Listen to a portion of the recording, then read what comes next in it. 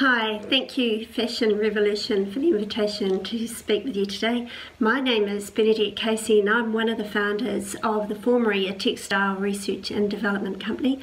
We've also been providing consulting services to the fashion industry for over a decade. Our current lead project is creating a circular economy for clothing onshore in New Zealand. It's called the Textile Reuse Program and it's a private-public sector collaboration. So if you'd like to know more about that, jump onto textilereuse.com. I'm here today to talk to you about what is happening in the fashion industry in New Zealand and globally. The pandemic has caused a crisis within the industry, so I'm just going to give a quick overview of that and then where you as activists can shine your light to help the industry evolve, because it shouldn't be an industry of suffering and destitution, which is what we're seeing happen at the moment.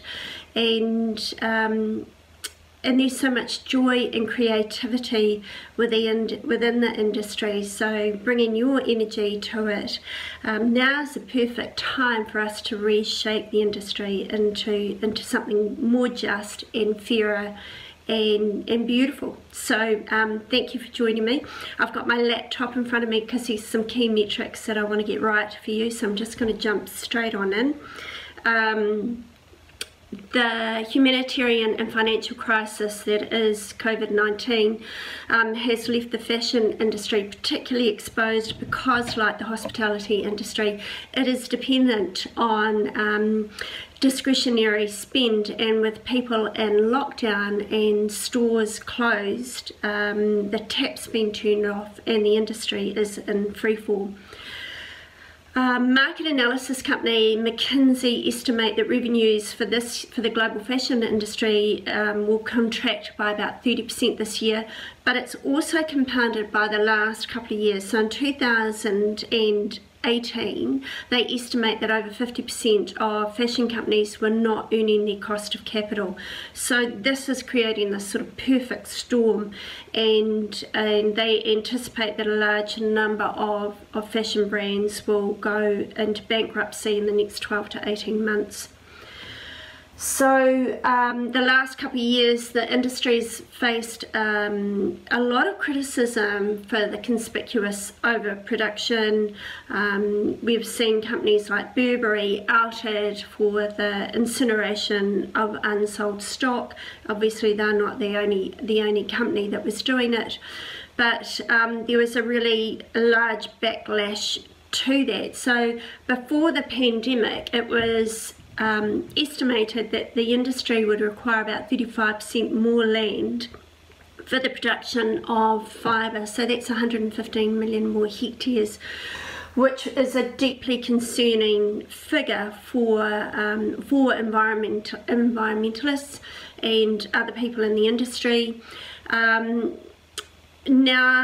that figure's unlikely. What we're seeing now is because stores have been closed and in regions like New Zealand online sales have halted as well, we're seeing a stockpile of inventory. In the UK alone, their market, the fashion industry, about 80% of revenue comes from bricks and mortar stores and only about 20% from e-commerce.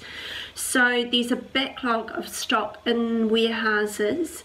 It's estimated to be about £10 billion backlogged, and now because warehouses are reaching capacity, stock is ending up on imports just stored there. So what we're going to see over the next sort of 12 months is heavy discounting as companies attempt to clear their inventory and free up cash flow. But what McKinsey warns is that for companies that are engaging with a growing cohort of ethical and sustainability minded customers, that discounting and this traffic driving could be construed as being tone deaf to the market.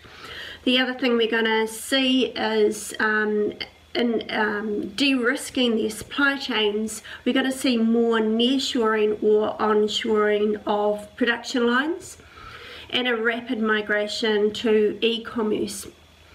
So what we learnt from the global financial crash a decade ago, the sector of the market that came out of the crisis first was the designer and luxury market. And many customers look for those so-called investment pieces, the garments that last forever and feel more responsible with the state of the world at the moment. So that mantra of fewer, better things that many of us have been advocating, for years. There's going to be an increased pressure on brands to validate their ethical and sustainability statements. There's no part of the value chain that's immune to what's happening, but because of the power imbalances within the supply chain, it is the garment workers that have been hit the hardest and are feeling the effects most. According to fashion commentator and author Tansy Hoskins, she says that the global economy has been set up so you have a certain number of countries in the global south that have been invited into the economy on the basis that they maintain very low-waged workforce and they maintain themselves as garment producing companies. And she calls it a warped invitation. But as a result of this, we're seeing some countries overexposed to the garment market. Bangladesh, about 80% of the exports come from clothing. Sri Lanka, Cambodia, clothing accounts for about 50% of the exports. With the lockdown and the closure of stores and e-commerce platforms, brands are cancelling their orders, and this is leaving factories and their workers in dire straits. Some countries like India and Sri Lanka, the lockdown or the curfew is enforced by the police or the military, so workers can't go into the factories even if they want to for threat of the repercussions of leaving their homes. India has extended its lockdown to the 3rd of May, although I did read yesterday that some of the export sectors and industries are now exempt. But what this has done is shine the light on how precarious the garment workers are in these countries. They still hold no power within the industry and are extremely vulnerable, and as a result there's a humanitarian crisis for millions and millions of garment workers. So human rights observers, activists and factories themselves are asking for brands to step up and do the right thing. They're saying if brands are going to base their supply chain in countries to take advantage of the low wage production, and where they know that there is no social safety net for their workers, then they have to take responsibility when things go wrong. So in response, we're seeing campaigns like Pay Up, which is raising awareness and putting pressure on brands to pay for orders. And they estimate that about $3 billion worth of orders have been either cancelled or paused. Kim van der Weerd, he's a former general manager of a Cambodian garment factory. He's challenging customers to demand to know whether brands are supporting their factories with payroll financing in the absence of orders, and asking when brands tout their sustainability credentials that customers demand to see their policies on purchasing. So as activists, we can shine your light. Last year, a group called the Union of Concerned Researchers in Fashion formed, and they've recently suggested 4 focus areas within the value chain, which you may like to support as well. So in no particular order: number 1, modern slavery, living wage and women's empowerment. These concerned researchers are asking companies to disclose their post-pandemic plans for long-term and permanent structural change in the fashion industry, so that supply chain workers are never put in this precarious position again. Number 2 is circularity in the fashion industry. The term circularity is used liberally and usually incorrectly within the industry. And the Union of Concerned Researchers is suggesting that that we require a true system change and would like to see where no product is brought to the market unless it's connected to a very viable circular or take-back system from the very outset. Number 3 is traceability, so disclosing to the public what areas of the supply chain is fully transparent, what percentage remains opaque, so that the public can understand what real gains have been met and where the challenges are.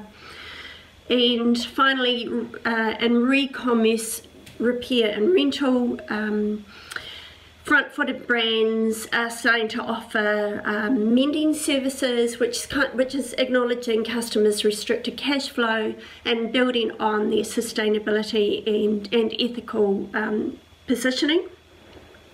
It also enhances the value perception of the garment, that it's of such good quality that it's worth repairing. Concerned researchers would like brands to take that further step and to explain how the resale or repair of these garments is linked to a reduction in the consumption of virgin products.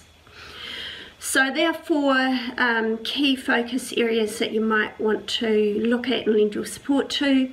The next few months are going to be a fight for survival for many fashion brands, but for garments workers it's a fight for their life as well. And I'd like to thank Fashion Revolution for their ongoing support of garment workers who are the most vulnerable within the industry. Thank you for the work that you do, and you know, we need you more than ever right now. I'd also like to thank everyone who's tuned in. Keep well, keep safe, and keep up the good work. Thank you.